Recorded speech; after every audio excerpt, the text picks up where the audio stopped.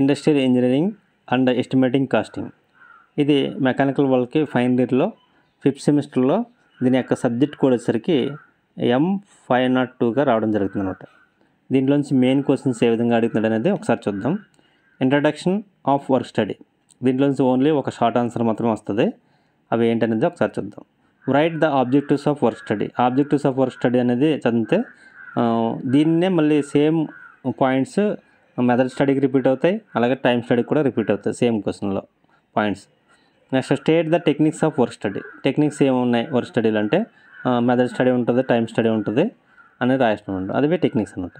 Next define the terms production and productivity. ప్రొడక్షన్కి ప్రొడక్టివిటీకి ఉన్న difference అడుగుతుండే ఒకసారి, లేదంటే డెఫినేషన్స్ కూడా అడుగుతున్నాడు. డెఫినేషన్స్ రాస్తే సరిపోద్ది అనమాట. నెక్స్ట్ మెథడ్ స్టడీలోంచి ఒక ఎస్ఐ క్వశ్చన్, అలాగే ఒక హాఫ్ ఎస్ఐ క్వశ్చన్ అంటే 15 మార్క్స్ రావడం జరుగుతుంది. ఒక షార్ట్ ఆన్సర్ ఓవరాల్గా 18 మార్క్స్ రావడం జరుగుతుంది. Method study. Right the objectives of method study. Draw the process chart symbols. Process chart symbols మొత్తం 5 ఉంటాయి. Operation, inspection, storage, delay, transportation ఉంటాయి కదా, అవి సింబల్స్ రాసి పక్కనే names రాయాలన్నమాట. What is the థెర్బ్లింగ్స్, give any 6 symbols them. ఒకసారి ఇది ఎస్ఐ కోసం కూడా అడుగుతున్నాడు. థెర్బ్లింగ్స్ మొత్తం 17 సింబల్స్ ఉంటాయి కదా, 17 కూడా విత్ నేమ్స్తో పాటు కలర్ ఇండికేషన్ ఎగ్జాంపుల్స్తో కూడా రాయాల్సి ఉంటుంది టేబుల్ లాగా ఫార్మెట్. ఒకసారి 10 మార్క్స్ అడుగుతాను అనమాట. ఇది చూసుకోవడం మంచిదే, లేదంటే ఎక్కువగా 5 మార్క్స్ 3 మార్క్స్కి కూడా ఎక్కువ అడుగుతున్నాను అనమాట. ఎస్ఐ ఆన్సర్ క్వశ్చన్ చూద్దాం. Describe the procedure for method study step by step. మొత్తం 6 స్టెప్స్ ఉంటాయి కదా, సెలెక్ట్, డిఫైన్, క్రిటికల్ ఎగ్జామినేషన్స్, ఇలాగా మొత్తం 6 స్టెప్స్ ఉంటాయి. ఆ 6 స్టెప్స్ కూడా లిస్ట్ అవుట్ చేసి మనం డెఫినేషన్స్ రాయాల్సి ఉంటుంది అనమాట. స్టెప్ బై స్టెప్ ఎక్స్ప్లెయిన్ చేయాలి. Right short note on సిమో chart. సిమో chart కోసం ఎక్కువ అడుగుతున్నాడు, ఇది 5 మార్క్స్ అడుగుతుంది అనమాట. Explain the role of work study increasing productivity. Productivity increase అవ్వడానికి వర్క్ స్టడీ రోల్ ఏంటి అని అడుగుతున్నాడు. ఇది ఫస్ట్ లెసన్లో ఉంటుంది దీని యొక్క డెఫినేషన్. అంటే ఇది 10 మార్క్స్కి వస్తున్నాయి, కానీ దీని ఆన్సర్ ఫస్ట్ లెసన్లో ఉంటుంది అనమాట, అది చూసుకోవాలి. ఎక్కువగా దీంట్లో కూడా రిపీట్ అవుతుంది bit. Explain the multiple activity chart. Multiple activity chart కోసం ఎక్స్ప్లెయిన్ చేయమంటే 5 మార్క్స్ కోసం. 2 హ్యాండెడ్ ప్రాసెస్ చార్ట్లు అడుగుతుంది ఎక్కువగా. 2 హ్యాండెడ్ ప్రాసెస్ చార్ట్లు మొత్తం 2 చార్ట్, 2 చూసుకోవాలి. Prepare the assembly of bolt nut, ఇంకోటిసరికి drive a Nile on wall. ఈ 2 క్వశ్చన్స్కి ఆన్సర్స్ మనం చార్ట్లు ప్రిపేర్ చేసి చూసుకోవాలి. ఎక్కువగా బోల్ట్ నట్ ఎక్కువ పడుతున్నాడు, అలాగే driving A Nile on wall కూడా చూసుకోండి. 2 handed process chart. Next briefly explain cycle graph and క్రోనో cycle graph. What is the difference between them. ఇవి 6 క్వశ్చన్స్ చూసుకుంటే మనకి ఈజీగా 1.5 question SI question attend అవ్వగలుగుతాం. Next work measurement. దీంట్లోంచి ఒక షార్ట్ ఆన్సర్, అలాగే 1.5 SI. 1.5 SI అంటే 15 మార్క్స్ ప్లస్ 3 మార్క్స్, మొత్తం 18 marks రావడం జరుగుతుంది. షార్ట్ ఆన్సర్ క్వశ్చన్ చూద్దాం. Right the objectives of work measurement. Problems on standard time. మీకు టెక్స్ట్ బుక్లో ఉంటాయి కదా, మీకు సార్ నోట్స్ చెప్తే దాంట్లోంచి స్టాండర్డ్ టైం ఫైండ్ అవుట్ చేయడం మీద ఒక 4-3 ప్రాబ్లమ్స్ ఉన్నాయి. అవి ఎక్కువగా 3 మార్క్స్ అడుగుతుంది అనమాట. జస్ట్ ఒక సింగిల్ స్టెప్లో వచ్చేస్తాయి ఆన్సర్లో, చూసుకోవచ్చు అవి. Next distinguish between the method study and work study. Work స్టడీకి method స్టడీకి difference ఏంటి అంటే ఇది వర్క్ మెజర్మెంట్ అనమాట. వర్క్ స్టడీ అనేది వర్క్ మెజర్మెంట్కి సంబంధించి ఎక్కువ అడుగుతున్నాడు, అంటే టైం స్టడీకి మెథడ్ స్టడీకి ఉన్న డిఫరెన్స్ అనమాట. నెక్స్ట్ ఎస్ఐ క్వశ్చన్స్ చూద్దాం. What are the objectives of work sampling and explain work sampling procedure. Work sampling procedure అనేది రాయాల్సి ఉంటుంది, వర్క్ శాంప్లింగ్ ఆబ్జెక్టివ్స్ కూడా రాయాల్సి ఉంటుంది. Explain the standard time and it's components, highlighting with allowances. ఎక్కువసార్లు repeat అయిన question ఇది. స్టాండర్డ్ టైం ఎక్స్ప్లెయిన్ అంటే దాని యొక్క కాంపోనెంట్స్ ఏముంటాయి స్టాండర్డ్ టైంలో. నార్మల్ టైం కానీ, రేటింగ్ ఫ్యాక్టర్ కానీ, అలవెన్సెస్ కానీ ఉంటాయి కదా, ఆ అలవెన్సెస్ కూడా మనం ఒక ప్రాసెస్ అలవెన్స్, లేకపోతే ఫెటిగ్ అలవెన్స్, ఇవి నెంబర్ ఆఫ్ అలవెన్స్ ఉంటాయి. అవన్నీ మీకు ఒక 5-6 తీసుకుని అవి ఎక్స్ప్లెయిన్ చేయాల్సి ఉంటుంది. మొత్తం దీంట్లో మనం రాయాల్సింటే observe time, normal time, rating factor, అలాగే ఈ డెఫినేషన్తో పాటు అలవెన్సెస్ ఉంటాయి కదా, లిస్ట్ అవుట్ చేసి అవి ఒక రాయాల్సి ఉంటుంది అన్నమాట. Next explain the techniques of PMTS and mention the advantages and limitations. PMTS techniques మనం ఎక్స్ప్లెయిన్ చేయాల్సి ఉంటుంది, దానికి సంబంధించిన అడ్వాంటేజెస్, లిమిటేషన్స్ కూడా రాయాల్సి ఉంటుంది. PMTS అప్లికేషన్స్ కూడా చూసుకోండి. Next quality control. Quality control నుంచి 2 షార్ట్లు, ఒక ఎస్ఐ క్వశ్చన్, ఓవరాల్గా 16 మార్క్స్ రావడం జరుగుతుంది.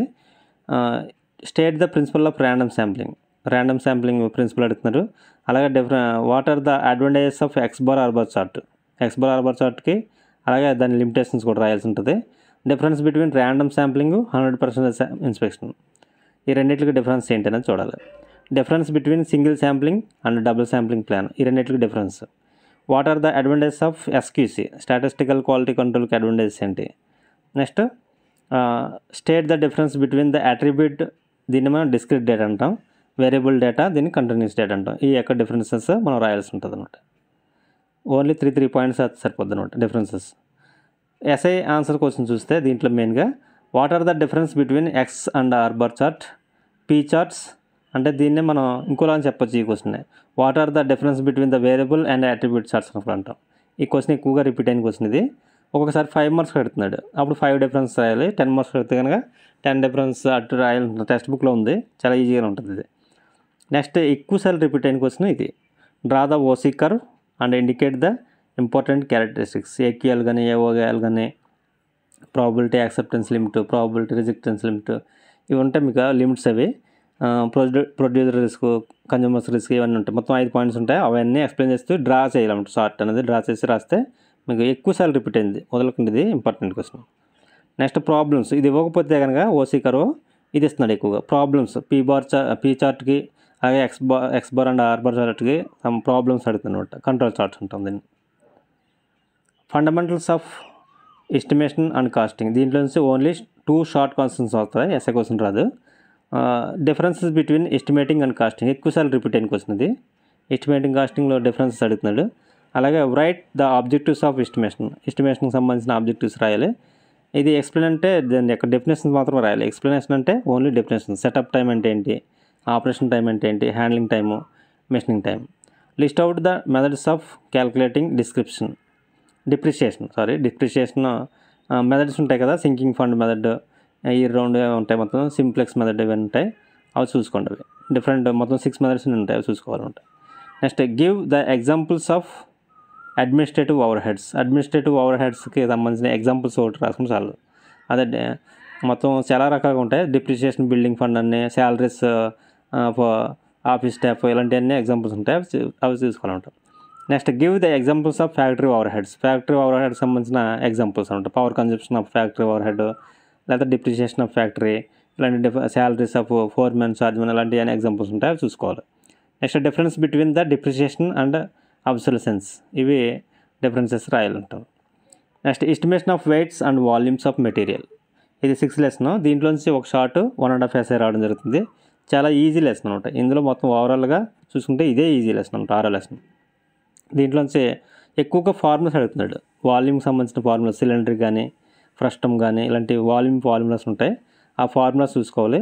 అలాగే determine the volume of solid revolution circular fillet X axis at a distance of are from centre of gravity, దీని యొక్క డిటర్మినేషన్ చేయాలంటారు. ఇవి ఆల్రెడీ ప్రాబ్లమ్స్లో చేసినా చూసుకోవచ్చు మీరు. నెక్స్ట్ ఎస్ఏ క్వశ్చన్స్ వచ్చేసరికి ప్యూర్లీ దీంట్లో 100% ప్రాబ్లమ్స్ అడుగుతాడు ఎక్కువగా. ఒక్కొక్కసారి 5 మార్క్స్కి అడిగితే కనుక దీని యొక్క ప్రొసీజర్ అడుగుతాను. Step by step procedure calculating weight of material of component. లేదంటే ప్రాబ్లం మాత్రం కంపల్సరీగా వస్తుంది 10 మార్క్స్. ఒక 5 మార్క్స్కి ఒకవేళ ఇది రాకపోతే కనుక 5 మార్క్స్ క్వశ్చన్ ప్రాబ్లం కంపల్సరీగా అడుగుతాడు అనమాట. Next estimation of machining time, ఇందులోంచి ఒక ఎస్ఐ క్వశ్చన్, ఒక షార్ట్ క్వశ్చన్ రావడం జరుగుతుంది.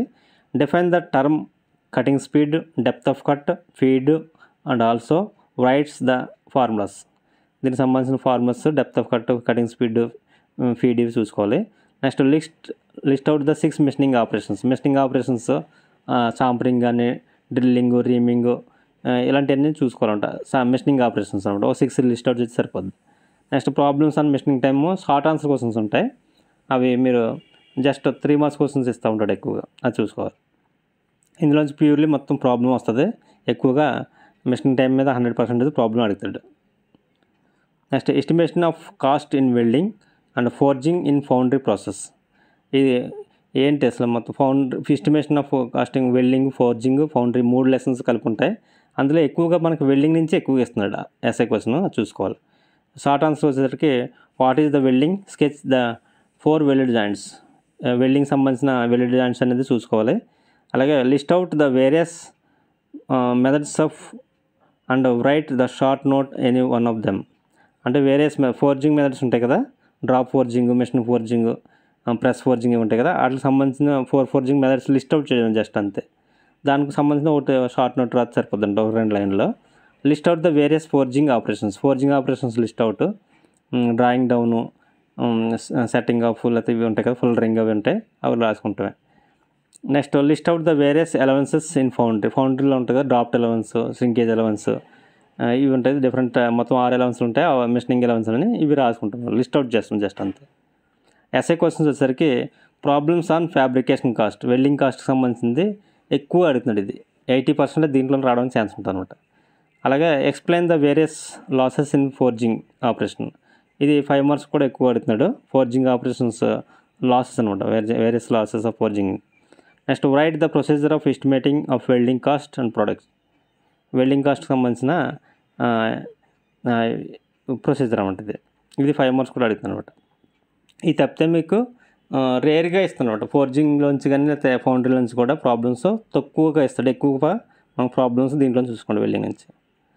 ఈ మెయిన్ ప్రాబ్లమ్స్ ఇవి మీరు స్క్రీన్ షాట్లు కొట్టుకోండి, ఇవన్నీ మనం ఎక్స్ప్లెయిన్ చేయాలంటే టైం పడుతుంది. ఇవి మెయిన్ క్వశ్చన్స్, ఎక్కువగా రిపీట్ అయిన క్వశ్చన్స్ అనమాట. వర్క్ మెజర్మెంట్లోంచి ఇది స్టాండర్డ్ టైంకి సంబంధించింది 1, 2, 3 క్వశ్చన్స్ కూడా స్టాండర్డ్ టైంకి మీకు ఆల్రెడీ టెక్స్ట్ బుక్లో ఉన్నాయి, చూసుకోవచ్చు. అలాగే నెక్స్ట్ 4th క్వశ్చన్ నుంచి ఉన్నాయి కదా, ఇవి మిషనింగ్ టైంకి సంబంధించిన అనమాట, ఎస్టిమేటింగ్ షార్ట్ ఆన్సర్ క్వశ్చన్స్ అనమాట. ఇవి బాగా ప్రాక్టీస్ అవ్వడం సరిపోద్ది. 3 మార్క్స్ క్వశ్చన్స్ అనమాట ఇవి. 4th నుంచి 7th వరకు మిషనింగ్ టైం ఫైండ్ అవుట్ చేయడమే, జస్ట్ సింగిల్ స్టెప్ ఆన్సర్ అనమాట ఇవన్నీ. నెక్స్ట్ ఇవి ఎస్ఐ క్వశ్చన్స్, క్వాలిటీ కంట్రోల్. ఈ చార్ట్స్ నుంచి ఎక్కువగా రిపీట్ అయిన క్వశ్చన్ ఇది. X bar are bar chart ఒకటో క్వశ్చన్. రెండో క్వశ్చన్ కూడా మనకి ఎక్స్ బార్ ఆర్ బార్ చార్టే, ఇది కూడా స్క్రీన్ షాట్ తీసుకొచ్చి సాల్వ్ చేసి ఉంది మీకు.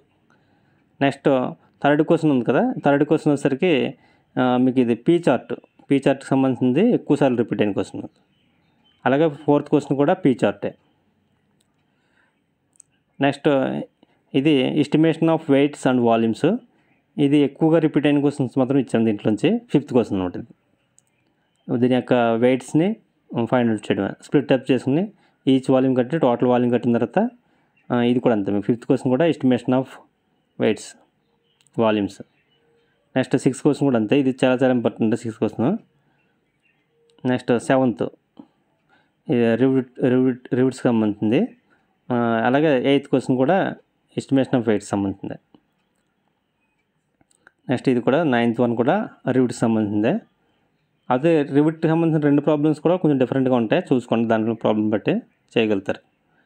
నెక్స్ట్ 10th క్వశ్చన్ వచ్చేసరికి ఎస్టిమేషన్ ఆఫ్ మిషనింగ్ టైం, ఇది కూడా నెంబర్ ఆఫ్ టైమ్స్ రిపీట్ అయిన క్వశ్చన్ ఇది.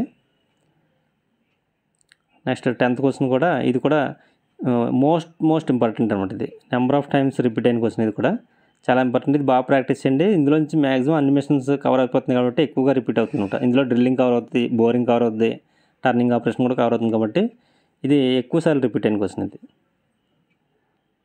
అలాగే 12th క్వశ్చన్ కూడా మీకు మిషనింగ్ టైం సంబంధించిందే. నెక్స్ట్ 13th వచ్చేసరికి ఇది కూడా షాపర్ సంబంధించింది, మిషనింగ్లోనే షాపర్ సంబంధించింది అనమాట. నెక్స్ట్ 14th కూడా మీకు మిషనింగ్ టైం సంబంధించింది అనమాట. Next estimation of cost welding, forging, foundry, ఇందులోంచి ఫోర్జింగ్ ఇది మనకి వెల్డింగ్ లెసన్లోంచి 15th కంటైనర్కి సంబంధించింది.